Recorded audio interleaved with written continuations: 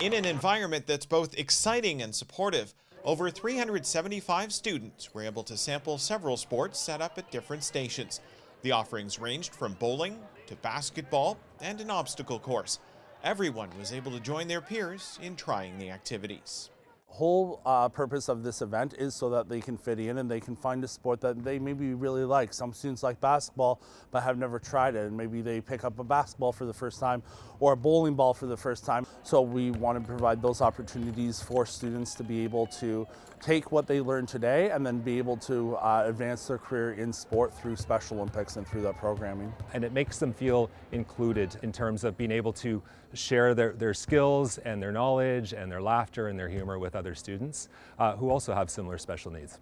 Students who discover a sport that really captures their attention may have the option to continue playing, as the 11 sports they were trying are just some of 18 also available through Special Olympics. So a lot of the sports that we are offering today are ones that are easily transmissible and being able to carry over for their career throughout their entire life. This is a fairly new initiative between the Halton District School Board and Special Olympics Ontario. Began only in 2023. It proved very successful and has been extended.